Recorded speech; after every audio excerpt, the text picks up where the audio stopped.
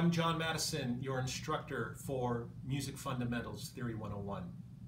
I just want to make sure you're all here for the right reason. This is a required course for music majors, music business and technology if you're in the recording program. It also fulfills the fine art requirement.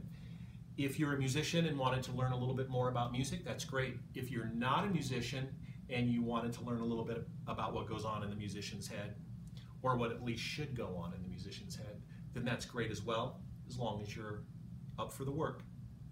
Okay, so the book that we'll be using is Music Fundamentals, A Clear Approach by Dr. D. Gause. Very easy to find online in the CSN bookstore. Now, I teach this course during the typical spring and fall semesters, and this is the first time I've taught it online. I don't even think the class is offered online. So I'm going to be improvising a little bit as far as the curriculum goes.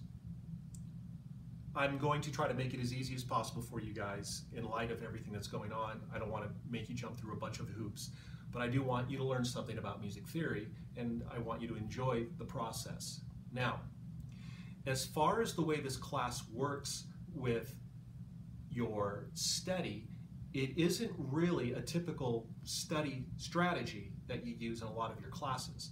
It's more of a practice.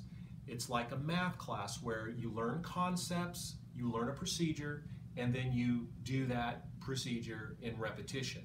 And that's what we'll be doing. You'll be learning the piano keyboard. We'll be leaving the keyboard early on, and all the concepts that you'll be learning will be introduced on the music staff that you see behind me. And you'll have a much better view of this when we're doing the lectures.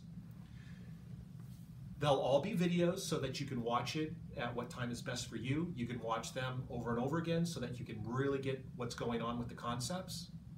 When you do your homework assignments, make sure you use a fine tip pencil with a good eraser. You'll make mistakes, and then also you'll find in some of the procedures that you'll need to remove things or make adjustments that involve erasing. So make sure you have a good eraser that doesn't smudge.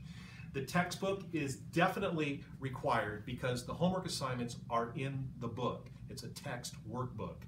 And I'll be grading very heavily on the homework. I'll also be putting homework up on Canvas and also be giving homework assignments in the videos. So make sure you watch the videos from beginning to end so that you don't miss anything. Now, what you want to also acquire is some staff paper like this, and practice drawing the notes and symbols that are needed so that you develop a good penmanship to do the work. And then also the print on the homework pages in the book, they're a little small, so what you want to do is maybe if you can enlarge it a little bit, but make sure you use pencil, okay? All right, I want you to just go ahead and enjoy what we're doing here, and go ahead and read the syllabus. It's going to be a very easy process, and hopefully you'll enjoy what you're learning. Thank you so much, and we'll see you next time.